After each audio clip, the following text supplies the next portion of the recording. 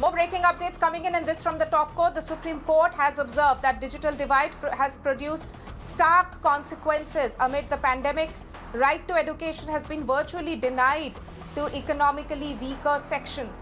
In fact, the Supreme Court has also observed that the economically weaker couldn't afford computers and that the government must provide facilities to them as soon as possible, and that the centre and the state must work together to find a solution.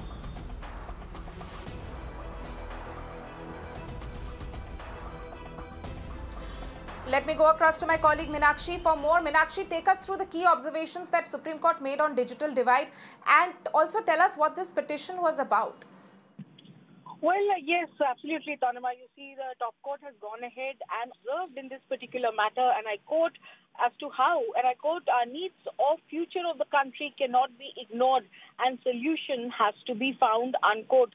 Supreme Court was hearing a petition which was pertaining to the earlier order passed by the Delhi High Court.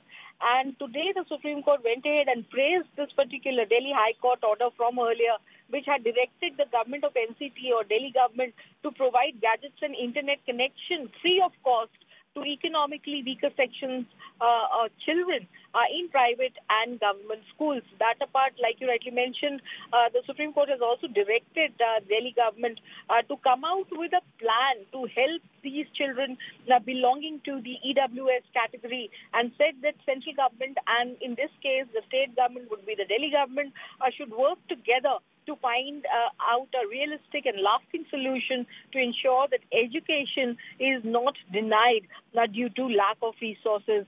So clearly, important order, important observation and directive coming from the top court, where it went ahead and observed, like you rightly mentioned initially, that the digital divide produced as a result of the consequences of the ongoing pandemic has impacted the right to education, and this virtual education being denied to children, particularly belonging to the economically weaker sections of society, as they could not afford computers for online classes.